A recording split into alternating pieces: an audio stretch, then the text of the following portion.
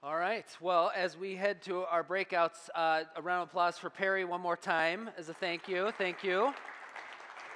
Also, I neglected to point out and celebrate that it's Biscuits and Gravy Day. So can we give it up for the kitchen crew?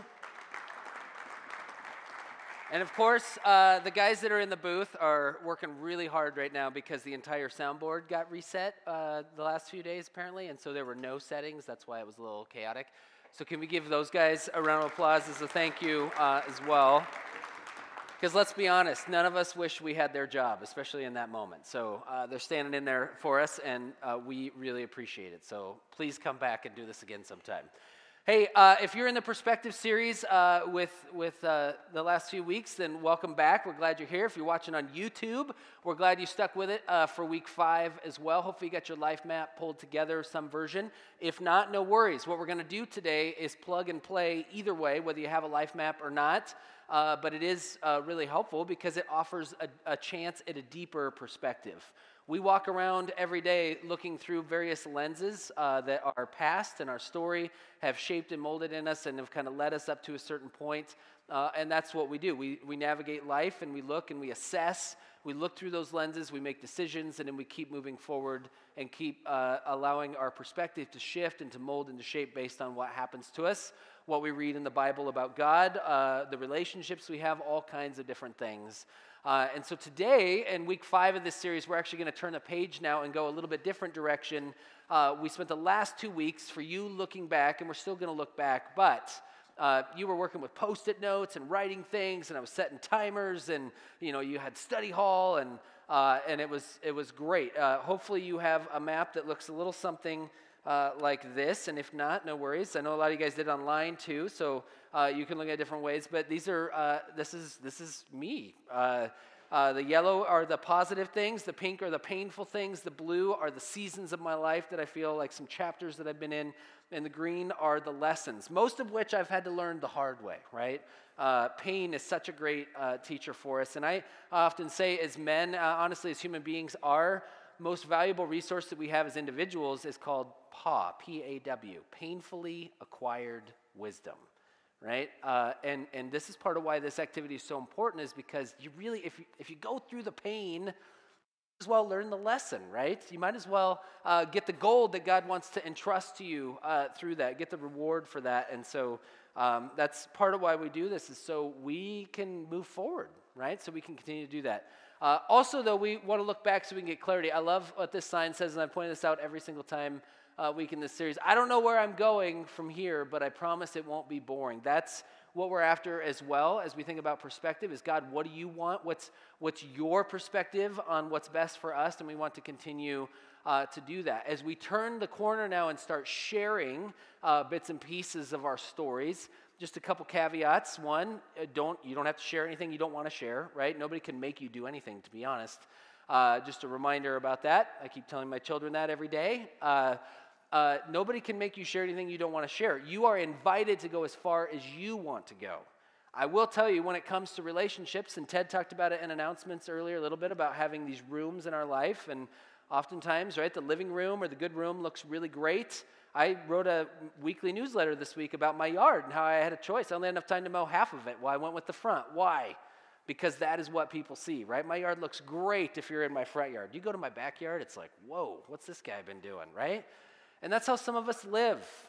And I think it's time to move on from that. It's time to let people know the whole story, to really get to know you. And so part of this process, and why we encourage you to do this series with other people, is because one of the things that's going to come out of this is deeper community and deeper relationships.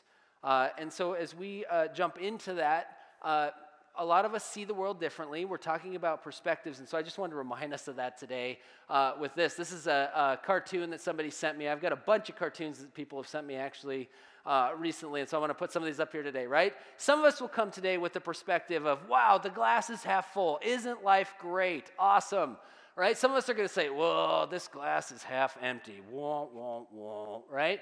And wherever you're at today, I'm not saying that it's bad. I'm just saying we're in different places, right? Some of us are going to say, half full. No, wait, half empty. No, wait. What was the question again, right? Because we have trouble focusing, right? And some of us are just thinking, man, hey, I'd really like a cheeseburger, okay? The point is simple, and I've already said it. We are all coming from different places, right? And so when you hear someone share their story, you don't get to judge that, right? You don't get to say, wow, you had that happen in your life. A lot of us have been in some really challenging places. We've had some challenging seasons in our lives. And so what we want to do is practice a word that is a practice that's so rarely used, I feel like, these days, especially when it comes to public discourse, and the word is honor. We want to honor where everybody has been, because in reality, some of us have been through a lot, and it is a huge testimony to God that we're still standing, that we're still fired up, that we're still moving forward in life. And so we want to honor that despite all of our different differences, because we do see different things. Now, there's some other things that people have sent me, and I thought, this is interesting. Right? This is the voices in this guy's head. His name is Bob, right? And he's got a voice in his head that's telling him that he's stupid. And maybe some of you can relate to this. I know that I can as a part of my story. Stupid, stupid, stupid. You idiot. What is wrong with you, moron? Just a reminder this morning, God is never going to say those things to you. That's not how he operates. He will bring conviction, like, wow, you really probably should think about working on this, whatever this is. But he's never going to bring condemnation. Romans 8:1 says, therefore, there is now no condemnation for those who are in Christ Jesus. For what the law was powerless to do, Christ did on the cross. That's Romans 8:1 and 2. Highly encourage you, if you have these voices in your head, to memorize that verse and preach it out loud to yourself when necessary, just speaking from personal experience. Right? Some of us, I love it. It says, sadly, Bob was too tired to argue. Right? This is the world that some of us live. As some of you have gone into your stories, this is what you've been confronted with. And if that's you today, I'm really sad about that. Because this is not what God promises us. This is not what scriptures tell us is the fruit of the Holy Spirit.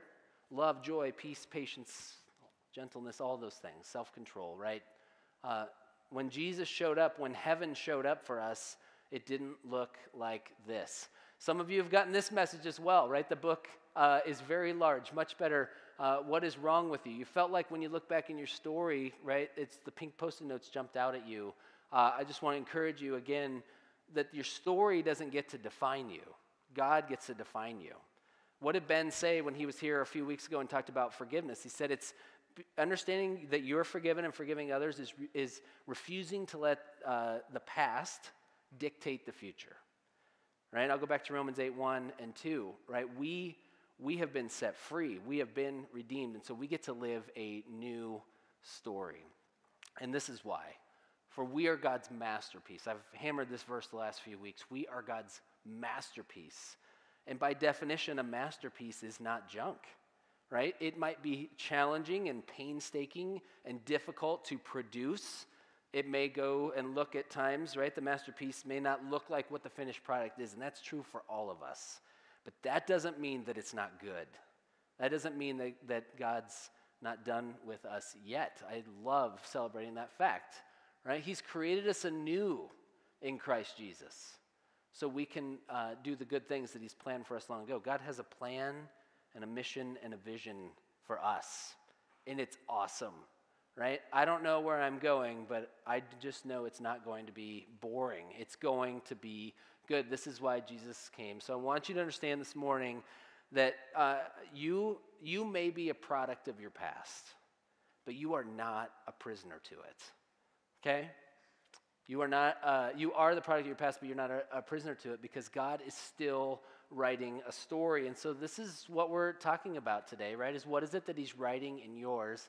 And I want to start today. We're going to do this the next 5 weeks. I'm going to put up here a question, and you're going to divide the hour that you have with the number of guys in your group. And I honestly would encourage you to get out a timer and say you got 6 minutes to answer this question if you want, because then everybody gets, and you don't have to take the whole time, but then everybody gets an equal opportunity to share, because most of us could talk an hour about ourselves, actually, and not even realize it. It'll feel like 5 minutes. What stands out to you is the big picture overall theme of your story. This is the one where we're going to start off today, and I figured I would just share a little bit with you guys as well. So you can look at your life map if you want, or you can just punt, right, from what memories come to mind as well. But a few things that I thought about the answer to this question for me. One is, well, how did I end up here, right? That is a question that I've asked a lot. If you told me as a kid that I would ever preach in a room that size. I'm pointing to our worship center across the hall that has 2,500 seats if you're watching online. If you ever told me, number one, I'd be in that room as an adult, and number two, I'd get up and speak in front of other people, I would have thought it was crazy. Right? If you would have told me I lived in a state other than Iowa and I wasn't a farmer as a kid, I would have thought you were crazy. If you would have told me that I had been a raft guide or I went to some place other than Iowa State University, because as a farm family, there's actually a scholarship at Iowa State in my family's name, but for some reason I felt God's whisper, mostly because I had a crush on a girl that went to a different school at the time. I felt like God was calling me somewhere else, and so I have had unexpected twists and turns, and what's amazing about this is when you put it all up here, 5 different points in my life. I have a pink Post-it note, followed by the name of a person, followed by a T for a turning point. I went to the University of Northern Iowa, didn't really know anybody, and went through a pretty deep partying series, session in life that lasted only for a few months because I realized it was a lot of work to babysit all my fellow students and whatever, and I was really searching, trying to figure out who I was, and my friend Todd showed up. And the first day he moved into my dorm room with me, the next morning he got up and started reading his Bible. I'm like, what's the deal with this guy? Right? And I'd been in church and Sunday school and all that stuff. Went and worked at a Bible camp on the West Coast, actually out in Montana, and had a really hard time struggling with, there were people working at this camp that didn't even believe in God, and I'm like, what are you doing here? And felt really judged and on my own, but that's where I ended up meeting my wife, because her and I, through that hard, difficult summer, realized that we believed in a lot of the same things and had very similar core values. Was working at a church in Seattle and really contemplated giving up ministry because it was hard. Lost respect for my boss there in the first week. Just some of the things and that he did, I just could not believe, like this guy was leading a church. But got introduced to some discipleship, some spiritual growth tools that have shaped my ministry and made me the way that I am. Was ready to quit ministry there and finally decided, okay, it's time to start looking for another church, another job or something after a nice discussion with my wife one night. And the next morning, I got a message in my inbox on myspace.com from, that dates it a little bit, from Mark Brandt, who was running student ministry at the time here. Said, we know that you work at a Lutheran church. We know you worked at Riverside Lutheran Bible Camp. We need somebody to help us with student ministry. Will you come move back to Iowa and come work at Hope? We'd like to interview you. And I was like, Iowa, I'm not going to do that, right? And I said yes. Eventually, after about 6 months, it was really hard to let go of mountains and fresh seafood and living in a larger city and all those things. And God brought me here. Clearly a turning point as well. I said no to this job, right? Men's ministry, I thought, no, I've already got my hands full with these other 3 ministries I'm trying to run here at Hope. I said no twice. And Pastor Mike wanted to know why I said no. I thought, I should pray about this. And so I decided to practice what I preach to everybody else and to pray about it. And in that week, some of you have heard me tell this story multiple times. I encountered 5 or 6 different guys whose lives were falling apart and they were hurting or they were asking really big questions. Like, I'm just retiring and I don't know what to do. There has to be more than life than this, is basically what they said. And I thought, what if Men of Hope is about more than just coming together and hanging out? What if it's about being transformed? What if it's about the guys that are driving next door, driving by on Jordan Creek Parkway that don't even know that they need God's help? What if we go after those guys? And in a prayer time that week, heard these words, every man filled with hope. It's why we bring it up every week as our why we get together, because that's what I signed on for, right? And none of this would have happened unless God was leading and guiding me. And so when I look at my story, one of the things that I can see is I am asking the question, oh my gosh, how did I get here? But also one of the themes is, wow, God's choice and God's direction was so much better than mine. Okay, so that's just a little window into one of the themes of my life. I could talk about the fact that I grew up on a farm and loved it, but also really broke my dad's heart when I came to go into ministry. And then I started to realize, this is kind of a lot like farming. I even joked with my dad. Right, I get to work inside though. You have to work outside a lot of the time. We do the same work, and eventually I had a moment too, not that long ago, where I realized one of the themes in my life is that I'm called to farm It's just the soil changes, right? Some of you don't even realize that you're one of the crops that I farm, right? We plant seeds, we fertilize, we cultivate, and if we're really lucky, right, as Daryl testified to this morning in our announcements, we get to see a harvest. We get to see healing and salvation and transformation and all those different things. So that's just a little bit about me. You guys have themes in your life, and so let's start looking for them. Look for patterns, look for themes, look for words that just describe. As you look at the whole picture of your life, what is just an umbrella kind of understanding that ties all those threads together? This can be a little difficult, a little challenging, but as you go and you hear each other, I think you'll begin to pick it up, okay? So I'm going to pray, and then we'll leave this question on the screen, and you guys get the rest of the time in your small groups. So let's pray. God, thank you for today. God, thank you that we are your masterpiece. God, thank you that you're not done with us yet. And God, thank you for an opportunity to look and see where you've been. God, so we can understand where you want to take us. God, where we feel anchored in pain or frustration, or God, where we just struggle to see where you were at a point in our life. God, show up and show us where your love was at work. God, thank you for these guys. Thank you for this opportunity. Thank you for those who are watching online and are digging through their story even on their own. God, give them a place where they can share their story and learn more about themselves as well. In Jesus' name, everybody said, amen. All right, have a good time, and we'll see you after bit.